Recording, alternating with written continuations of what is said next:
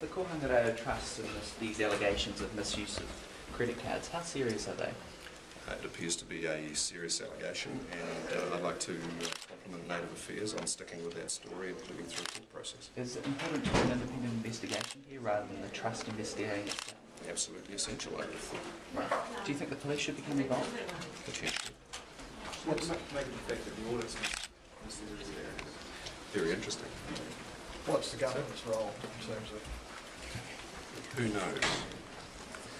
Well, can you say much more than that? I mean, should they be? I'm not briefed on the extent of the government's role to date. I do believe that an independent investigation is essential. It should obviously be hands-off from the government. You could never quite know where the tentacles go. The stuff with the US in terms of how serious is that if the Congress doesn't reach a deal to stop them falling over the fiscal cliff? Ultimately, it would be extremely serious if the United States were to default on its debt. The fact that it is very serious makes it quite unlikely that it would in the end occur. What we're seeing is the world's biggest game of chicken, and it's not one that New Zealand would want to get in the middle of. Yeah, sorry, you've just been asked about Kohanga Reo Trust. Yeah. So what's your view on that? That an independent investigation is absolutely required. Depending on what emerges, there may be a case for the police to investigate. Could this be tip of the iceberg stuff, do you suspect? Possibly. Just a survey out yesterday in the LVRs, the BNZ says there's been an absolute collapse in the first home buyers market. What's your reaction to that? No surprise at all. Labour's been saying for some time that the Reserve Bank ought to have been in a position where it could more actively consider an exemption for first-home buyers. The reason the bank, I believe, was not in that position is because the government's housing policy is an absolute shambles. They neither have a decent supply-side mechanism like KiwiBuild, nor do they have a capital gains tax, and the Reserve Bank's been left up the macro-prudential creek without a paddle.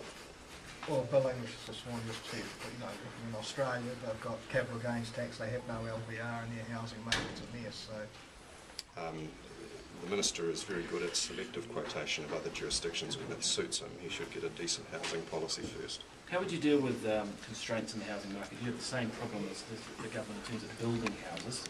The Reserve Bank suggesting that there could be issues around resources, workers, to try and meet that supply. Well, had the government had a decent skills training policy in place, we wouldn't be in the situation now where we're desperately having to import the skilled labour from offshore. That's a travesty, and that was entirely preventable. Yeah, but you are in that situation now, so what would you do? So we would be ramping up skills training, the modern apprenticeships program, school-to-work transition, gateways, working very closely with the industry training organisations, ensuring they're properly resourced.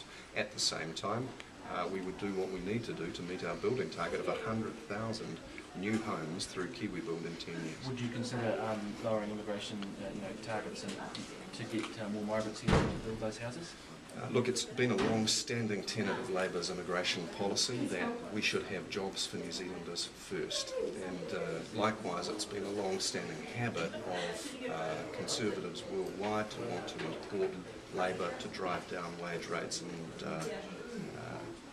find an alternative to addressing local unemployment. I think that's reprehensible. So you're ruling out any reduction, any reduction in the targets to No, I'm saying that the appropriate and proper way to deal with this is firstly to ensure that every New Zealand worker who can be trained and given a job is so trained and is so employed.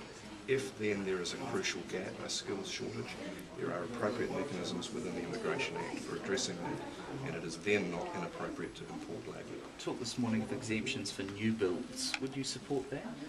It's certainly something we look at. The coroner has said it's time for Parliament to look at the issue of voluntary euthanasia again. Do you think that Marion Street's bill should have been put aside, or should you have kept going with that? Should you have kept going with that? I think the coroner's views are interesting. I do think Marion Street made a responsible decision, which was to ensure that the euthanasia debate is able to be held free from the politicisation of an election year. I think that was the appropriate decision. What's your personal view on euthanasia? I have a personal view, but given my current responsibilities, I'm going to reserve that until my caucus has an opportunity to discuss it if and when the bill is pulled in the future. Why? Because I don't want to be seen to be influencing caucus colleagues on a conscience matter at this point. Thanks.